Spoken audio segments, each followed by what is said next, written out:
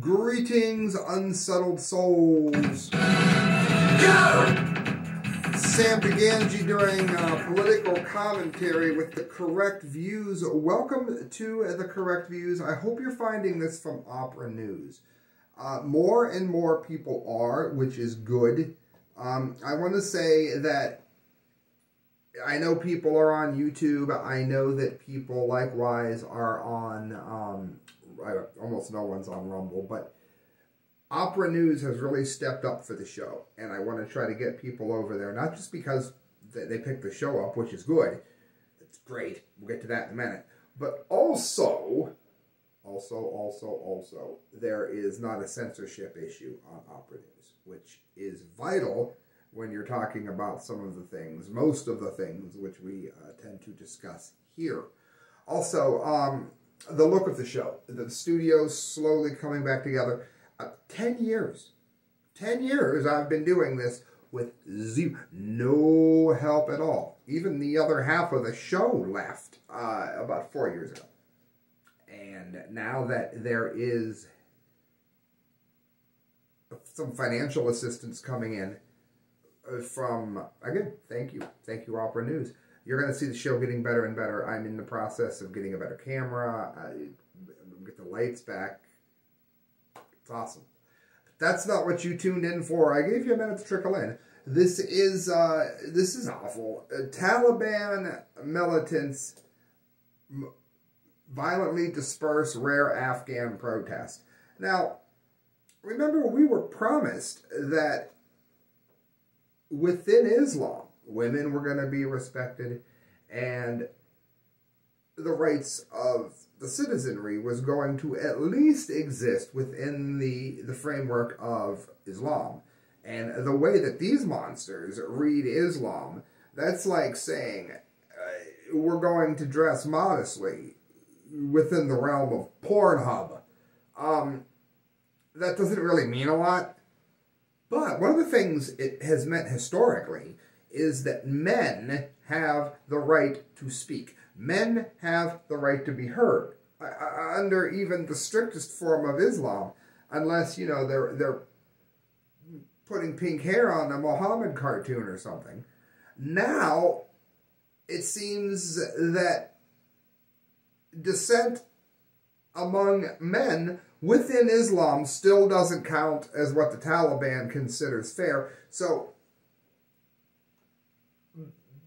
not only everything they said has been a lie, but all of the people who predicted this and told Biden that the Taliban were not going to stick to their agreement are way off here.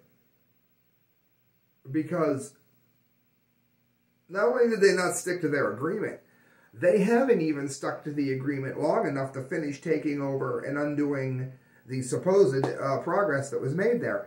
And like Donald Trump said, he said this on Fox News, this is absolutely nothing like his deal.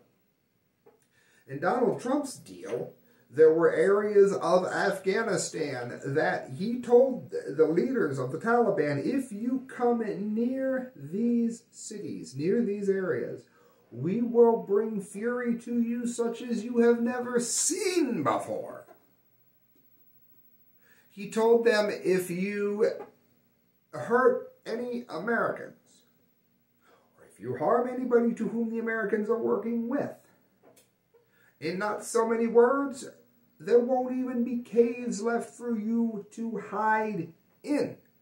Now, does that sound to anyone listening like what Joe Biden did? Because I'm sorry, it doesn't to me. Taliban militants, according to the Associated Press, attacked protesters Wednesday in Afghanistan who dared to take down their banner and replace it with the country's flag, killing at least one person and fueling fears about how the insurgents would govern this fractious nation. And that is an interesting point in this. Even the Taliban leaders said that they hadn't really planned on victory coming this swiftly. And now that it has, they're left with how are we going to govern? And that's going to be an ongoing problem for them. The trouble is, a lot of the problems that nations find with governing, it comes in terms of a people who are willing to fight. In 20 years, most of the Afghan army simply did not wish to fight. Now, they didn't have the weapons and the fuels and the money. How much money was there for the American Revolution? Okay, we've got people who should be standing up for their country and fighting for it, fleeing to the free welfare that's given to them in Germany. They don't have the heart. And that's what's even allowing the Taliban to do this. While the Taliban have insisted that they will respect human rights, unlike during their previously draconian rule, the attack in Jalalabad came as many Afghans were hiding at home or trying to flee the country, fearful of abuses by the loosely controlled militant organization. Many people have expressed dread that the two-decade Western experiment to remake Afghanistan will not survive the resurgent Taliban, who took control of the country in a blitz that took just days. Taliban leaders, it goes on, talked Wednesday with senior Afghan officials about a future government and a potential complication to any effort to stabilize the country. The head of the country's central bank warned that American sanctions over the Taliban's designation as a terrorist organization threaten their economy, which is good. Which is good, because they had like $6 billion and most of it now has been locked up and kept from them, which, you know, again, when you're killing people in the street isn't a bad call. Usually sanctions, you know, questionable in nature, but in this one, it's pretty much a no-brainer. But the bigger point is that we're not even a week into this, mere days into this. And already, the promises which were given from the Taliban are slowly but surely being trickled away. We're going to cover later on today about a woman who was murdered. There'll be a whole segment of the Correct Views dedicated specifically to that. I think this could have been a lot different if in the 20 years that we've been there, I mean, there should be a huge number of people who are willing to fight and die for their country. Why? People said that the citizenry and the Afghan security forces and the police and their military, they didn't have the weapons they needed to fight the Taliban. I think that's been disproven, since we know that a lot of these weapons now have fallen into the hand of the Taliban. What were these weapons? These weapons were weapons which were, for whatever reason, entrusted from the U.S. We gave the weapons to the Afghan military and other people who were responsible for keeping whatever form of liberty they had in their country.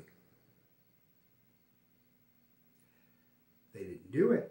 And we know that the weapons were there because now, again, they're in the hands of the Taliban. So you can't say that the weapons weren't there. And if there were logistics, I said this yesterday, if there were logistics about fuel, if there were logistics about pay, there was 20 years to get that under control. And 20 years of our meddling has been undone in mere days. The bad thing is, the way it was done, due to our blunderer-in-chief, Mr. Biden, the way that it was done has left Americans, Afghanis who translated and helped our military and helped their people, they are stranded there and left to be slaughtered. Former President Trump believes that Americans and others there who were on our side are going to be held as hostages. And I think, unfortunately, that's something we're going to see, along with a rise in terrorism, which I think is going to be launched from Afghanistan. They said that it would not be, but they also, again, look how much they've lied. There'll be more coming, friends. Thank you so much for listening. God bless.